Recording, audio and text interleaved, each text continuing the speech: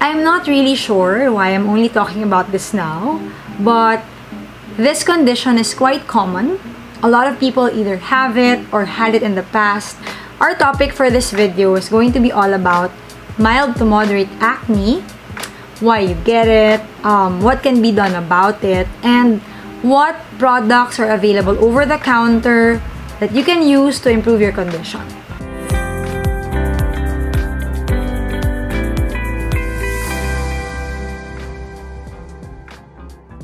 Okay, before I begin, I just want to make it clear that I encourage those of you with moderate to severe acne to consult your dermatologist for proper treatment.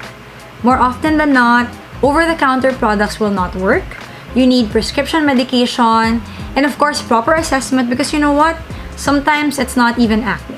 Acne vulgaris, or better known as acne or pimples, is a very common condition, if not the most common reason why patients come to see us dermatologists. Having this condition can greatly affect one's quality of life, mentally, physically, and even socially. Some individuals who have it may experience low self-esteem and self-image, depression, and even anxiety. And these are the reasons why treating acne early on, when they first appear, is very important. But before we go to the treatment proper, pag-usapan na muna natin kung ano ba talagang acne o tinatawag na tigyawat at bakit ba nagkakaroon nito. Most scientifically published papers about acne will describe it as a chronic inflammatory condition involving the pilosebaceous units, or yung tinatawag natin na oil glands or sebaceous glands, that is multifactorial in origin and cause. Why does it happen? Ba't ako nagkakaroon ng acne? Genetics is a big risk factor. Those who have family members with oily or acne-prone skin are more likely to develop acne. Some studies suggest that environment and lifestyle, your habits, and some neuroendocrine regulatory mechanisms can contribute to why acne occurs. For this video, I'm only going to focus on and talk about over-the-counter treatments for mild to mild and moderate acne, what you can do about them, and how you can improve your skin. It's normal for those with mild to moderate acne to want to look for over-the-counter products that can help their condition. Unang-una, they're more accessible and can be less irritating than their prescription counterparts. And that's why I'm making this video, because I want all of you to make an informed choice, especially when buying products that you put on your face, rather than doing a trial and error. First ingredient is salicylic acid, which I've talked about several times already in the past. It's an oil-loving anti-inflammatory ingredient that break down dead skin cells, goes deep within or inside your pores to dissolve keratin plugs and comedones like your blackheads and whiteheads.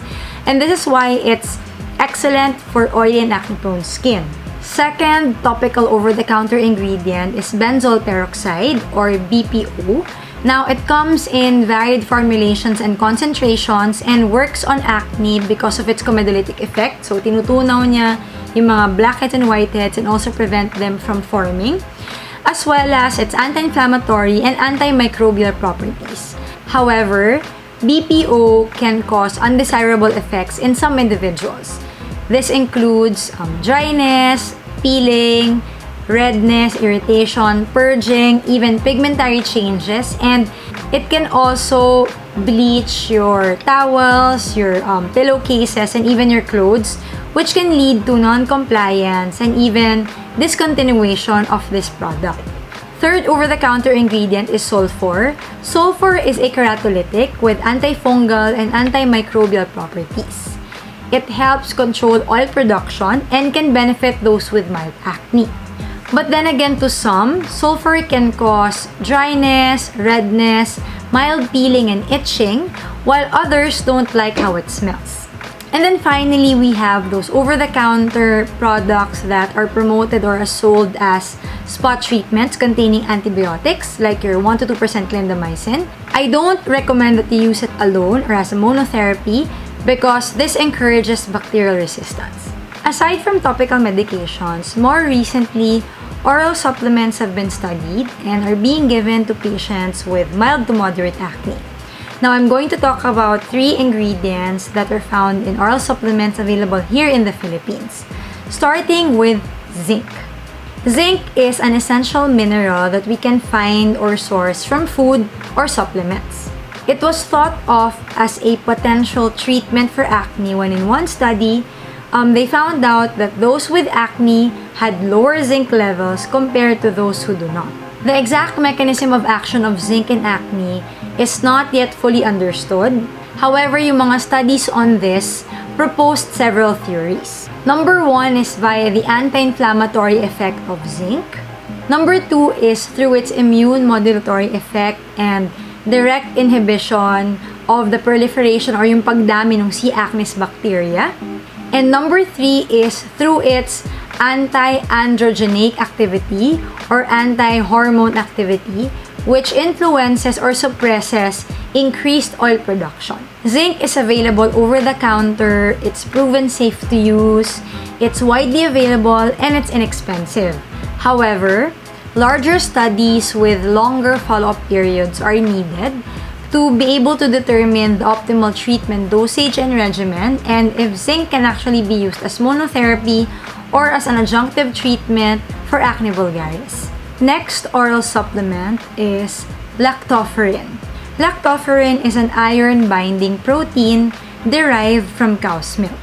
It is being used to fortify food and can be found in skincare, medical, and healthcare products. Interestingly, I found a study that was conducted here in the Philippines by Dr. Chan et al. And was published in 2017.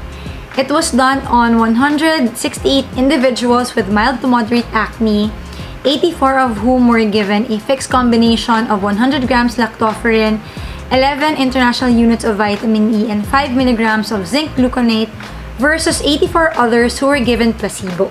Their study showed that twice daily intake of this combination of lactoferrin, vitamin E, and zinc gluconate significantly improved both non-inflammatory and inflammatory lesions of those who were taking it versus placebo. In addition, a significant reduction in sebum was also noted at 12 weeks. One limitation lang of this study is that the product contained 3 ingredients. First would be the zinc, which I mentioned earlier, although the dosage in this combination is much less than the ones that were studied as monotherapy. And then you have your vitamin E, which is an antioxidant and has anti-inflammatory benefits, although to my knowledge, has never been studied as a treatment for acne. So they theorized that it is most probably the lactoferrin in this fixed combination that greatly contributed to the improvement in acne lesions due to its anti-inflammatory properties, its sebum-controlling mechanisms, also because lactoferrin has antibacterial effects. It is both bacteriostatic, meaning it stops bacterial growth and proliferation due to its iron binding capability, which is very important for the bacteria to multiply, as well as its bactericidal effect by binding into the bacterial membrane or wall that essentially destroys or kills it. But then again, it might very well be the synergistic effect of all 3 ingredients combined that led to the improvement of the acne lesions and the overall skin health of the patient. Last but not the least oral supplement ingredient is pantothenic acid or vitamin B5. Vitamin B5 is said to convert carbohydrates, fats, and protein in our body into energy, which helps keep our eyes, skin, and hair healthy.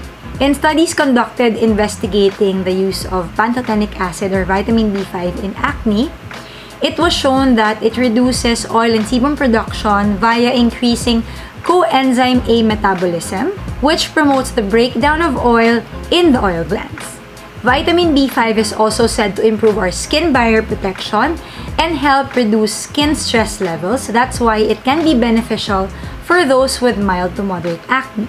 It is well tolerated and safe to be taken orally as a supplement, but then there's limited data in its use as a treatment for acne and more research has to be done. The benefit of taking oral supplements, if they actually work on acne, is that apart from improving mild to moderate lesions or acne, they can also benefit the body as a whole. On a lighter note, before I end, I'd like to just give a few acne do's and don'ts. So, syempre simula tayo dun sa mga dapat natin ginagawa. First, we should clean our face properly by using cleansers that are gentle on the skin, specifically targeting oily and acne-prone skin, and that we do this twice a day and after sweating. Number 2, use products that are less creamy or lightweight, and when buying makeup, look for the words non-acnegenic or non-comedogenic. These terms are not really regulated. They simply indicate that these products are less likely to cause clogged pores that can lead to breakout and acne. Third, minimize touching your face. Fourth, observe proper sun protection. Fifth, do start your treatment early. And sixth, do consult with a skin expert like your board-certified dermatologist. Now we go to the don'ts. Don't use products that are harsh, extremely drying, or irritating. Do not sleep with your makeup on.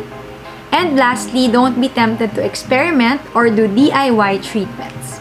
Now we've reached the end of this video, but before you go, I would just like to emphasize the importance of treating and addressing acne early on, because a lot of treatments over the counter are effective, safe, and available, and that leaving it alone or letting it run its course can make them worse and can lead to scarring, which is actually harder to treat than the acne itself. So that's it, guys. I hope that even if this video was quite lengthy, sana may natutunan kayo at sana nakatulong ako. I hope you continue to watch my videos and you continue to support my channel. Don't forget to hit the like and subscribe button. I'll see you again next time. Bye!